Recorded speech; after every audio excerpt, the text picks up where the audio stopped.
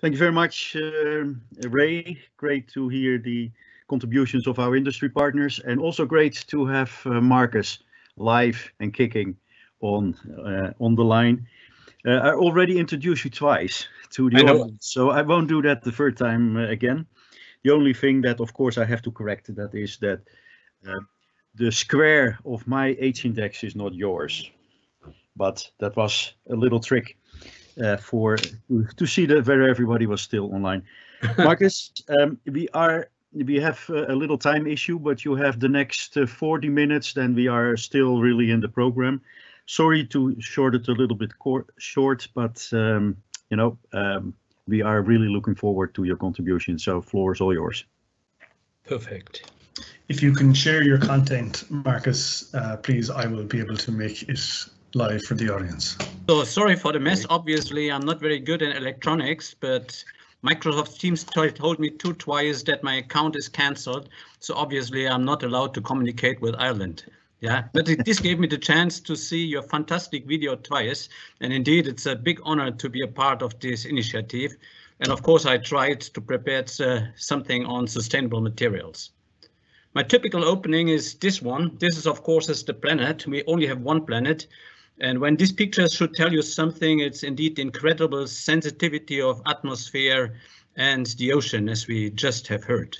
But if you zoom in closer, you see the mess, which of course is not only perceived by public opinion, but also by the people living there. We have more than 150 million tons of this plastic soup in the ocean, and it turns out a big problem. And in the very end, what you see means that we have to change the material base, and we have to change behavior, and we have to do it in a clever way. Yeah, you can zoom in further, and this is now closer to us. Yeah, close in the North Sea and the Baltic Sea, many seabirds and fishes die because they mistake plastic weight for food. And of course, after 200 grams of plastic weight, the bird cannot fly. But in the little pieces are even in the food chains, or little animals take up the plastic weight. This is so-called microplastic as fluorescence. And by that, in the very end, it ends up on our table. And this also means that we should change in the very end the way what we do with plastic. Yeah. You can even lower, and the lower you come, the more serious the problem gets. These are the so-called endocrine disruptors coming with our current uses of plastic, of course, cosmetics. And there's a little list on the top you can read later, but practically every cosmetic, every household chemical, every baby bottle contains one of those. And this is something we have to change. It's guessed that in Germany that about 50,000 young men will never have babies because in the very end, bisphenol A has disrupted the ability to be fertile. So obviously there must be solutions. Yeah, of course, most prominent, and I love this diagram, this is the CO2 content in the atmosphere. This is the so-called climate change. COVID crisis is not in, I expect a dip. But the other dip indeed was the world economic crisis. And you see there was not even a significant deviation in the second derivative.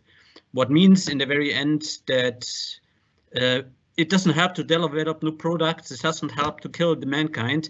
We have to attack this problem completely differently. And this, of course, I will talk about. Yeah, this is an obvious solution. This is what I call the Greta answer. So we can, of course, stop everything. We can fear it, but this is not the opinion of a scientist. When I discuss with my young people, I send a letter to Greta. This is her stamp, by the way, she got from Sweden. Yeah.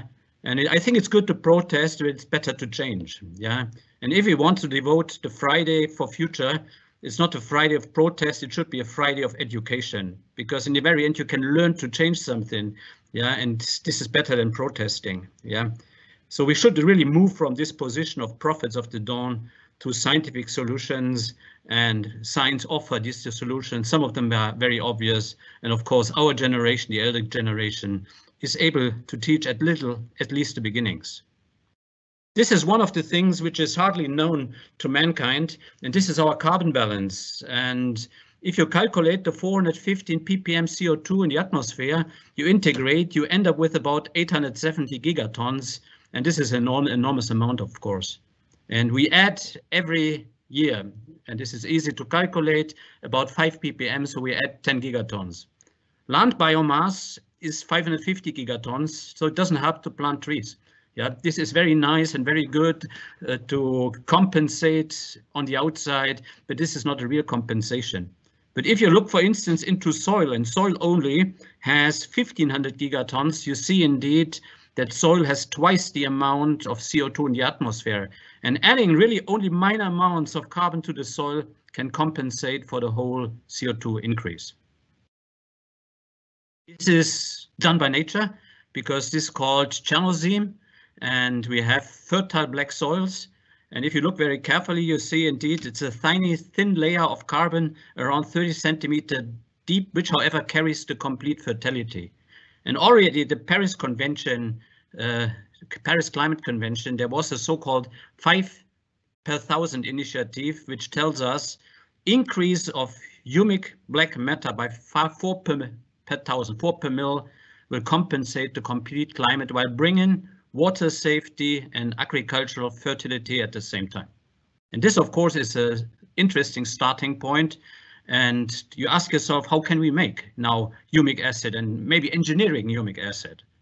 And there's a big inspiration, which is called blue carbon. Also, this is hardly known to anyone, but nature is able to do humification, which is a very slow and inefficient process. But mangroves do black humus with incredible speed. It's a combination of chemistry and microbia, and you can learn elemental steps and make, so to say, blue carbon in an engineering reactor in a chemistry way. And this is my material I will talk about first. It's artificial humus. Yeah. We can use biomass, of course, because to compensate these 10 gigatons, we need 10 cubic kilometers of carbon from biomass. But the planet is growing 120 cubic kilometers. And you can take this number as the principal ability of the planet to regenerate. In principle, we can lower by 20 ppm every year just taking biomass. Yeah, and as 11% of biomass is already part of farming cycles, and 10% of them are thrown away as side products, this is exactly the base of our technology. So I take collected industrial biomass and make materials out of it. And it's incredibly cheap because waste is for free. But even pulpwood is for about €30 or $30 per ton. So this is a 3 cent per kilogram technology. Very unusual, of course, for typical discussions. How do we do that? We use an old technology invented overall 5 times in the history of engineering. It's in the very end, as biomass is wet, we do a hydrothermal process. So we cook biomass to very high temperatures. It's maybe around 180 degrees. And if you do so, you keep the complete carbon without metabolization in all the different products I list. This is monomers, polymers, carbon, and the efficiency, as I said, is 1. And if you want to read it scientifically and not in farming practice, it's 1913 Berrios, the Nobel laureate. Yeah, the idea is simple. A carbohydrate, sugar, is carbon and hydrate, and the only thing is you peel off water in water. And like that, it works very efficiently. You end up with carbon where you started with a product rich in oxygen, rich in hydrogen, but the carbon is left. But the good thing is it's not only a chemical synthesis, it's a material synthesis. And if you look now at the different morphologies you can make, you see very fine spherical particle. This is a green printing ink. You see carbon nanowires or nanotubes. This is an electrical fleece or an insulation fleece. Or in the middle you see a sponge, and this sponge of course is good for exchange, for filtering, for membranes. So all the classical knowledge we developed with plastic bottles and all the plastic technologies we now can apply on something made from biomass, because it's just another polymer, yeah, with different properties, maybe the most probable polymer on Earth, but a polymer. Yeah, chemistry is simple. It's dehydration, as I told you. This is the so-called HMF, and from that, if you're a good polymer chemistry, it has double bonds and OH groups. You can make practically all polymers, and nature is doing that throughout humification. This is a, I would say, showcase synthesis. The little particles, we add another compound, acrylic acid, and then the particles are getting rough, and they become at the same time a so-called ion exchange resin. And in the little diagram in the upper right, you see that this ion exchange resin is taking much more ions than, of course, a commercial ion exchange resin, which is due to the higher ionic site, so it's physical chemistry. But the price for this ion exchange resin is maybe 15 cents per kilogram, where you pay for a polystyrene sulfonate resin, which is on top not sustainable, about 10 euro. So this is the real lever, and this makes, of course, industry very adverse to such technology, because you essentially reduce market values, because by making everything simpler and sustainable, this is not exactly what a stock-oriented company has to do. Another thing, and again you see here an autoclave, is the making of nanostructure. These are now carbon nanobubbles. It's done by a template process, and I just showed you the little bubbles. So in the many diagrams you see first the overview. There are hundreds and hundreds of millions of bubbles. The size of the bubbles is about 200 nanometer, but the important thing is that they are hollow. And the hollow is of course good for storage of many things, but we use them as battery material because we can deposit metallic sodium inside the particles, and we in the very end up with a sodium battery, a very sustainable and performing sodium battery. Yeah, but of course this is on the research state. We only have such materials in the lab, so there are no electric cars driving with that, because of course we are scientists. Yeah. A discussion we had 10 years ago was, is the engineering simple and does it indeed work with waste? Yeah. And even Germany, who is a super industrialized, super green country, has about 70 million tons of bio waste. So this is not little. Rapeseed straw is nothing you can eat. It's essentially a waste, and it comes, of course, from our biodiesel initiative. Wastewater sludges, well, we cannot remove them, but even funny things like orange peels are there. This is the orange juice we drink, and the peels, of course, are stored in Brazil, and there they cannot decompose. So this is special waste. Yeah, so we should indeed buy the oranges with the peels to make materials out of them. This is how such an engineering device looks like. We built one 10 years ago. It's a venture with the Max Planck Society. You see indeed that the reaction vessels are a little bigger. This is now 800 liters of an HTC product. And I have a little video, and this little video shows you 1 kilogram per second. So this machine in the very end of the size of the last garage can make 1 kilogram per second of the material I was describing. And this indeed is, of course, what we want to do. We want to do, let's see, how can I get big again here? We want to do it on a scale to reasonable prices. I will talk now a little again about humus, because a variation of this technology is making humus. And I told you artificial humus was invented 5 times ago. And one of these inventors were the so-called Terra Preta Indians. They lived in the Amazonas before indeed a virus disease came and emptied all of them. Yeah, but still nowadays, so it's a sustainable measure, you find their thermal settlements. And if you go there, you see what you see in the left picture. You see more than 1.20 meters of Chernozem. This is artificial man-made soil. And even after 500 years, corn is growing like hell, whereas of course jungle soil is drained by water, and nothing is really growing on jungle soil once you have removed the tree. Yeah, so obviously this is the way to do. And I love to show these pictures because these guys did it with a clay chemical reactor technology. So what you see in a digging site is a former reactor. It's a so-called double bubble reactor. It has the heads on the lower left side. They are overpressure valves, so you know that they were using steam and hot water. And this pipe is a steam transfer pipe to exchange heat from the upper to the lower level of the reactor. We recalculated by kinetic constant a little the time it takes for these reactions, and it takes six weeks instead of half an hour. But of course, these guys had more time than us, and I think it's an acceptable operation to make fertile soil in the jungle, which feeds the family. Yeah, that we are really touching a serious problem. You see at this map, this is the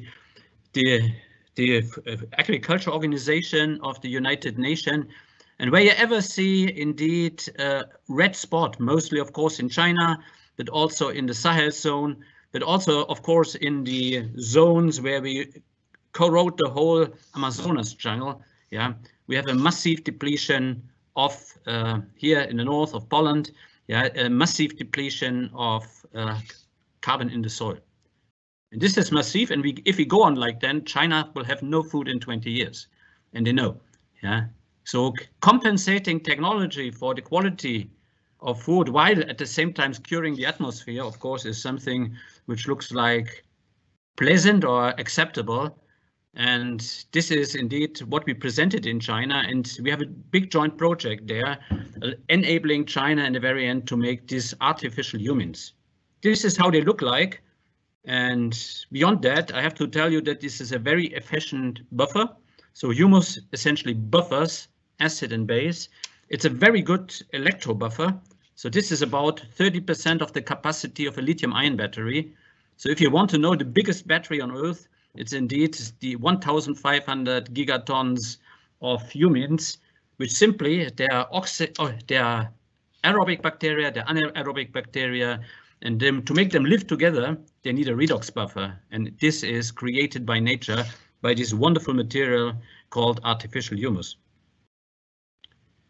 Analytical data, and I have saved a little time. So in the very end, if you take the analytical stuff, you find hardly any difference to the synthetic stuff. You do by NMR, you do by IR, you do mostly by pyrolysis MS. Yeah, but it means really we do not see the difference, and planting experiments do not show any differences. Yeah, this is another of my planting experiments. It's a private one. You know that I'm punk or rock and roll. Yeah, so after 10 years of the construction of our institute, we still see in the outside this Mars-like landscape, because Brandenburg soil is mostly sand, and sand is incredibly hard to recultivate. So if you don't pay money for that, and if you don't apply earth on it, it looks like after 10 years as shown in the left pictures. What we did is we conjugated, it's a conjugation experiment, yeah, the humic acid to it. And you see indeed on the particles then with the roughness, a lot of things sticking on top. And this is, of course, is where the water is bound. And if you go now through typical agroengineering properties, you see first, maybe the right side, that the porosity of the material is about 20%. So it's not a condensed system, it has a pore system. Yeah.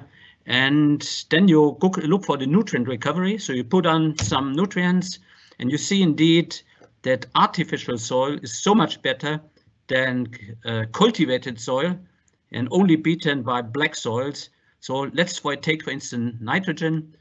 98% of nitrogen sprayed on sand is lost. Yeah. In artificial soils, it's 20%, but even in cultivated soil, it's 90%. And this is something we can change with polymers, with physical chemistry, by creating, of course, the absorbance for the nitrates, for the phosphates, for the potassium. So this is nothing but physical chemistry, and this is indeed how effective it is. Yeah. One of the most unexpected things is indeed crystal design, because we found out that plants growing like hell even without phosphate fertilizer. And this is one of the old dilemmas of agriculture, that in the very end, the fertilizer remineralizes, and every soil contains too much phosphate, but not available phosphate. So we made a model experiment, and this is indeed classical crystal design. Yeah, so go the A below. This is iron phosphate. This is a crystal which cannot be metabolized by plants because the solubility is too low. And then we added the humic acid to it and go slowly to see. And you see, instead of humic acid, you have a complete of the crystals, you have a completely disintegrated rough thing, and the plants can eat it. So the humic acid in the very end etches or dissolves the crystal. Or go to the upper line, you see nanowires, you see nanoporous systems which are glued together clays. Yeah, so indeed it's obvious that such a soil is good for water uptake, and the phosphate can be eaten. So there's a very heavy interaction of our polymer material with the minerals, and presumably we can really go to green or bio gardening, because we really don't have to add fertilizer. What we have to add is humic matter. It works by a reduction process, but I will jump over that. But this is what I like very much. Because in China, and I told you the Chinese government is aware that they will die of hunger if they don't do anything. They do seedling experiments. This is corn seedlings. Yeah, and you have a control group, of course, which is fertilized and everything. So this is how the plant should look alike. And you see indeed on the very right side, the corn seedlings feed with iron phosphate, so something they cannot eat. Yeah, and the growth in the very end, but there you need numbers, is better than with the control KPN fertilizer. Yeah, I will jump over that. This is indeed the vision of the future, and this is the industry we are cooperating with. In Berlin, we go to in-farm, which means people can grow their salad in vertical houses. The only thing you need indeed is soil and fertilizer. And of course, the market for such artificial soils, if you understand the polymer chemistry like that, is gigantic. In China, they think bigger. So they are dreaming of green cities, and one of them you already see. This is the upper left one. Yeah, the middle lower one is Singapore. They want to build that. This is a current construction site, and of course you can imagine if you green skyscrapers in cities like that, first how much carbon is bound. These are literally gigatons, and how much, of course, the added biomass can help us to change the atmosphere. And this is the idea, what I said at the beginning. It doesn't help to stop everything. We have to change, maybe in a very pleasant way even, the way we are running this planet. This planet is managed, and we have to go to a more reasonable management. Yeah, so not stopping work on Fridays. Yeah, urban farming is a concept to come. Yeah, this is science fiction. But as we have young students, I hope then when I turn 100 in 40 years, that I will start to see those things, because of course this is the way to feed people with biofood locally. Yeah, and then we don't have to transport this stuff. We do a lot of chemistry because of course hydrothermal carbonization is just one aspect. We do more than only materials and only humic matter. Yeah, in the very end, it's another old idea that oil time is over, but of course we need platform chemicals, lactic acid, and all. Indeed, all can be in the very end based on biomass, but you have to go to other technologies. I already talked about the base cut. So anything which is left, by the way, which we cannot use, which you spoiled, you still can put in a biomass, in a biogas machine, or you of course make humic acid out of it. We know that we can harvest something, food or perfumes or medicaments, but in between there's an option for another 30% of all biomass, which is indeed overall in the world exactly the amount of oil we spend at the moment. Yeah, that we can do solvents with it. And this is, of course, from Sappi, a paper company. There are 3 components. We mostly focus on wood because we have a 4 gigaton wood production on the planet, and about 2.5 gigatons of them are inefficiently used and thrown away. So we don't have to go anywhere because in paper factories already most of the stuff is there, and we can take what they cannot use. Yeah, we use this technology. It's again water at high pressures, and you tell me now this is an espresso machine, and yes, this is what we do. Because if you heat water to 18 bars, this is the optimal espresso, you can win all the chemicals in such an espresso machine, yeah, from the biomass by corresponding chemical engineering processes. These are molecules, all in, xylene, gamma-butyrolactone, so many things are one shot away from the biomass. And what I like very much is lactic acid generation. Lactic acid is a known product, polylactic acid, biodegradable plastic, but it's made by fermentation, and because of that, it's a factor of 5 more expensive than polypropylene. If you just heat biomass, yeah, you see the sugars, the cellulose is degrading in lactic acid automatically if you apply a base. So in 10 minutes of heating, you get in this set 30% of lactic acid in the product. And with the right catalyst, I cannot show you, it's even around 70%. And of course, this is a yield. And if you remember that cellulose is about 100 euro per ton, we can calculate lactic acid prices, which are well below, of course, fermentation. So this is where we have to go and what we have to invent. Yeah, here's a 57%. Yeah, There's a lot of chemistry behind, but I want to stop in 5 or 10 minutes, so I have to rush up a little. Lignin, which is the glue of nature. And again, this is, I would say, a very attractive target for material chemistry, because as I said, we are currently having a cellulose industry of 400 million tons, and this cellulose industry throws away about the same 400 million tons of lignin because they cannot use it. It's a sticky, gluey stuff, is used glue. So what we do in the very end, again in water, we cook it down to monomers.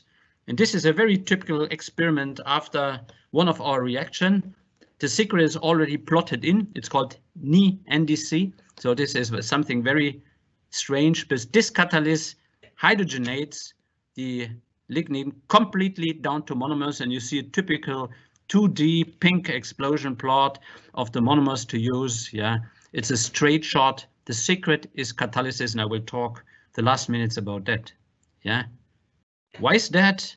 If you do hydrogenations in petrochemistry, we are taking palladium, platinum, hydrogen, but neither platinum, of course, works with biomass. And the worst thing, we have to do everything in water. And a hydrogenation, and sorry for the chemistry language, works via hydride and H-, and of course hydrides are not very popular in water. They will create explosions. So this is why water kills most catalysis. Yeah, Mother Nature is doing hydrogenations by an electron-proton transfer. This is a very different mechanism, and if you ingest that in an enzyme-like fashion, of course, then you can do a hydrogenation in water. Yeah. We do it for the students with a fun project. It's kitchen chemistry. So this complete project is done in an ordinary kitchen, done with household chemicals. There's absolutely no chemistry involved. Of course, cooking is chemistry, but chemistry of the type you think is chemistry. So it's the ultimate consequence of green chemistry. I can do it from supermarket products in my kitchen. Yeah. This is the catalyst, and you see two of my co-workers, and it's a noodle machine.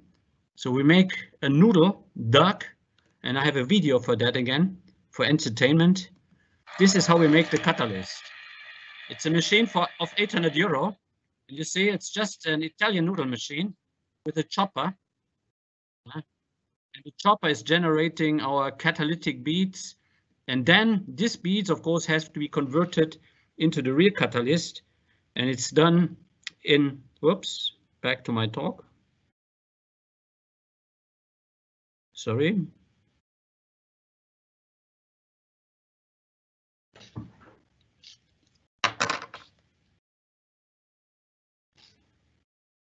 Wow. It's done in a noodle machine, and this is how the catalyst look like. In the very end, this is how you make the materials. So I will stop the story here now. There are many things to do, but I think we can do so much under the premises of green chemistry and sustainability that we indeed can reinvent petrochemistry and come up with new products. The new products will be the old products, which are here phenols. And what you see here, pieces of Japanese or Chinese lacquer art. They already used plants to make exactly this stuff.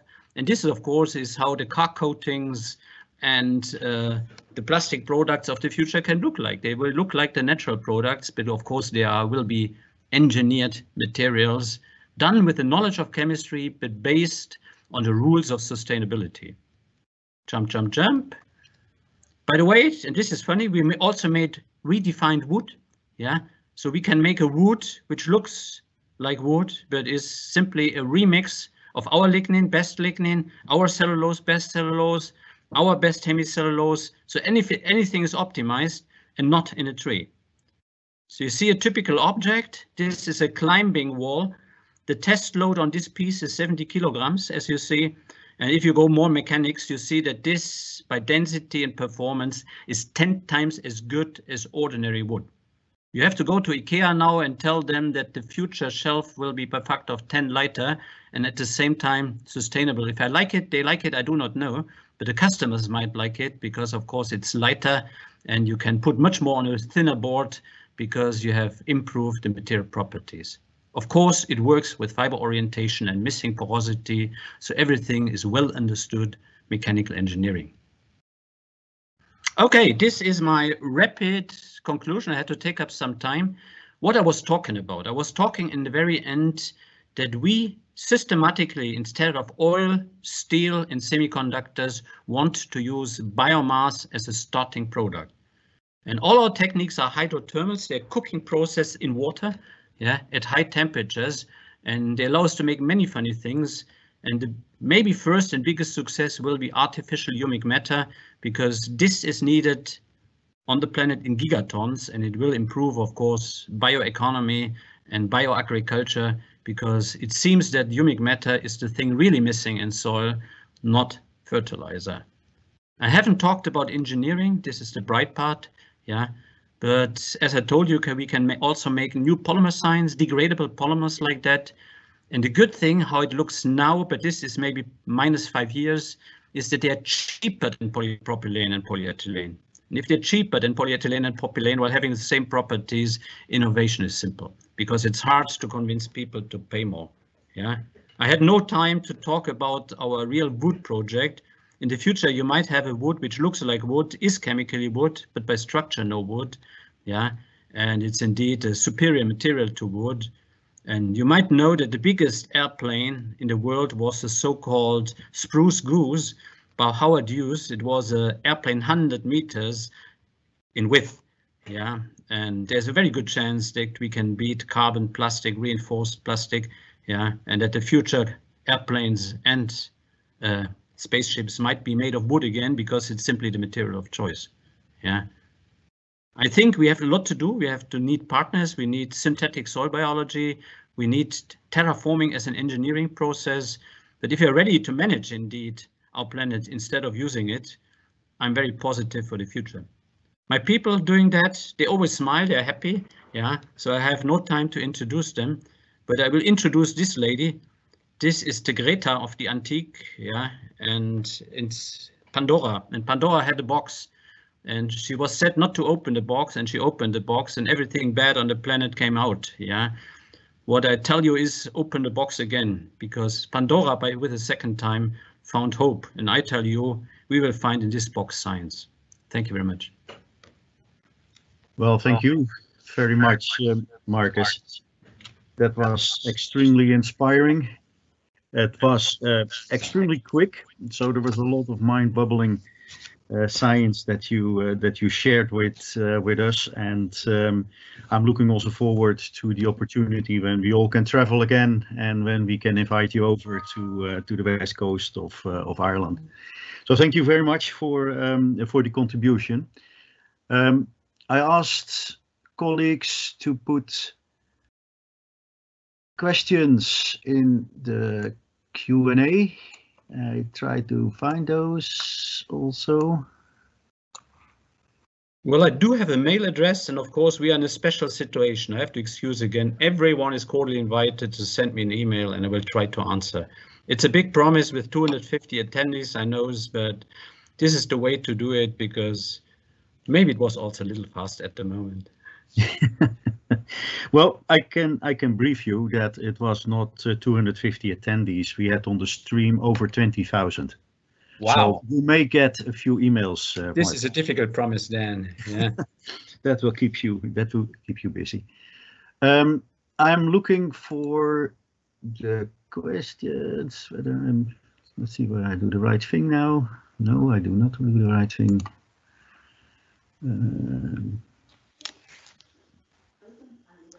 There they are. I'm not quite sure that I'm seeing the questions at this moment. There must have been remarks and so on. That's well, okay. It's probably my clumsiness.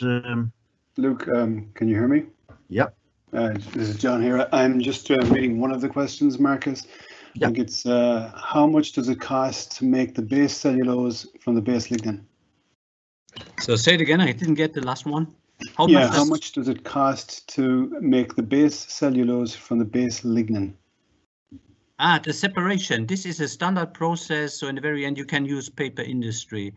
There is a well-developed process, so usually cellulose, which takes, so to say, is 80 cents per kilogram. So the expenses of the whole paper making, as they only sell cellulose but not lignin and not hemicellulose products, is 80 cents per kilogram, and they still make business with it.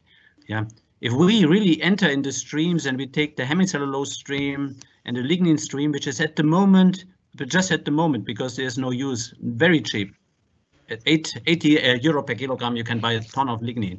Yeah, but this will not stay like that. I think the price to forward is around 250 euro for the lignin for a ton. Okay, I think the question was, can you make it, can it be used in the construction field? Yes, this is one of our big things. Indeed, the future, we have a project on the future of architecture, and we think we can replace concrete by indeed artificial wood. So this is like fiberboard, of course, but it's a super wood, and the mechanical properties are 10 times better. So you know that wood constructions are very actual everywhere because wood binds CO2, whereas cementum generates CO2, and the numbers look quite favorable. Of course, you have to go to numbers per part, but for instance, I can give you a few parts. So typical thing, what we call a Sturz, this is the concrete part above a door. Yeah, they sell it for 130 euro, and we can melt inject it. This wood is melt formable, so by plastic extrusion, we can do it for 15 euro. Yeah, okay. And this is so usually it comes with a lot of savings. Maybe not everything will be indeed replaced, but at least carrying and constructive parts are much cheaper, and we know all that wood construction is faster. Okay, Luke, can you see the quick Q&A now? Yeah, I can see them now. I had to expand my screen. I'm also looking a little bit at time. There are two more questions that we. There are actually many more questions, but more about the higher value carbon materials from biomass. Can biocarbon outperform those expensive ones such as CNTs and graphene in any area? So where's the upper limit? Yeah, no, this is, I would say, what we are really strong in is, of course, make a graphene replacement out of biomass. And here, of course, as oven processes are involved, we come, graphene as a mineral is unbeatable cheap. It's 1 euro per kilogram. Yeah. So if you go to special functionalities, we have to do 5 to 8 euro per kilogram. And for this, you have to find an application. Carbon nanotubes, super easy to beat. Single layer graphene, super easy to beat. But graphene as such is not to beat because it's a natural mineral mined in China. And I've seen some of the mountains of graphene being there. They will even not be depleted. So we cannot beat graphite, not graphene. Yeah. But single layer stuff, I think, will be certainly done in the future from biomass. Perfect. I see more questions, but I'm also conscious of time. Thank you so much for helping us also to catch up in the program, such that with a little bit of tweaking and flexibility, we are back on schedule, and we are inspired. So I think this was a nice conclusion of also the second international keynote address of this morning. Thank you very much again, and hope to see you in Limerick when the pandemic allows. And you have to hear the virtual applause, of course, in your mind. Thank you very much. Thank you very much, Markus. So for all that want to move to the parallel sessions, the links have been posted, I have seen. So you can just click through to your parallel session that you wish, one of the 4. And at the end, there will be the closing when we go back to the conference hall, which is also just clicking through. So enjoy the next hour in the parallels, and see you then back again. Thank you very much.